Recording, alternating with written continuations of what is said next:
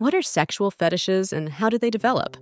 What are the differences in the orgasm experience between men and women? Hello to all lovers of psychology and sexuality. Today, we will unveil the sexual curiosities of women. If you are interested in these topics, make sure to subscribe and activate the notification bell to not miss our future videos.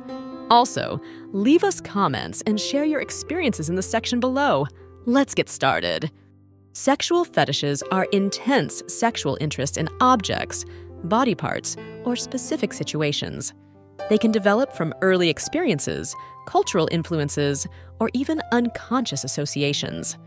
Some individuals find sexual arousal by incorporating fetishes into their erotic activities. Differences in orgasm experience between men and women include physiology, duration, and frequency. Generally, male orgasms are accompanied by ejaculation and tend to be briefer, while female orgasms can last longer and don't always involve ejaculation. Women also have a greater capacity for experiencing multiple orgasms, while men often require a refractory period before being able to have another orgasm. Pornography and mental health. Excessive pornography consumption may be related to mental health problems such as depression, anxiety, and erectile dysfunction, although causality is not always clear. Pornography in popular culture. Pornography has influenced popular culture in various ways, from music to film and fashion, permeating different aspects of contemporary society. Positions that promote communication. To strengthen emotional connection, some women prefer positions that facilitate verbal and nonverbal communication with their partner, such as missionary with hugs and caresses. Post-orgasm sensations. After an orgasm, men may experience a variety of sensations, including a feeling of relaxation and drowsiness due to the release of hormones like oxytocin. Post-orgasm syndrome. Some men may experience a feeling of tiredness or drowsiness immediately after orgasm, known as post-orgasm syndrome.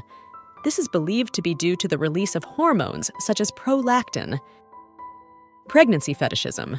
Some people find sexual arousal in the physical and hormonal changes associated with pregnancy.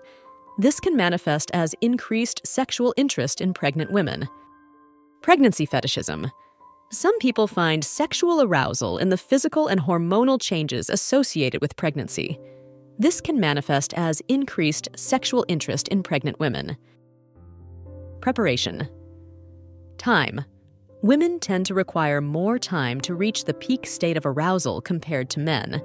Prolonged foreplay can be especially important in helping women reach the right level of arousal to fully enjoy sexual intercourse.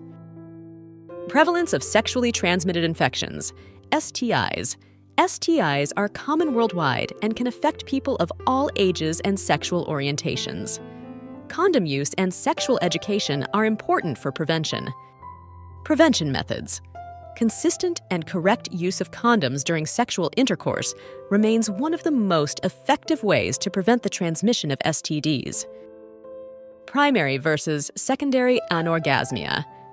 Primary anorgasmia refers to the inability to achieve orgasm from the onset of sexual activity, while secondary anorgasmia occurs after having previously experienced orgasms regularly.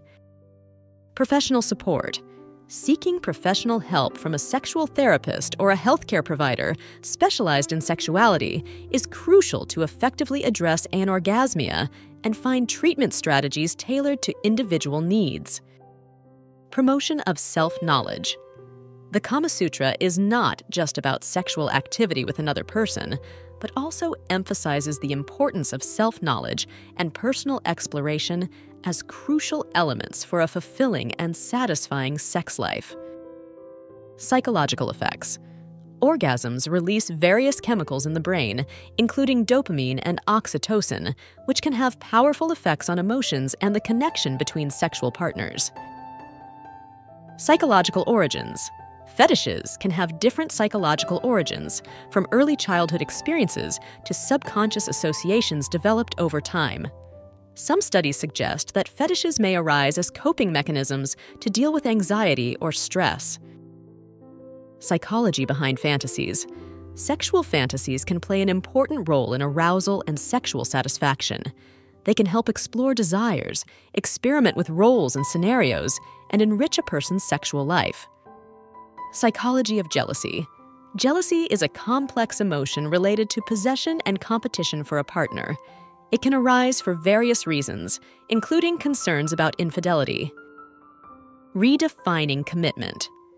For some couples in open relationships, commitment may mean committing to maintaining honest communication and meeting the needs of their primary partner, rather than being exclusively limited to sexual monogamy.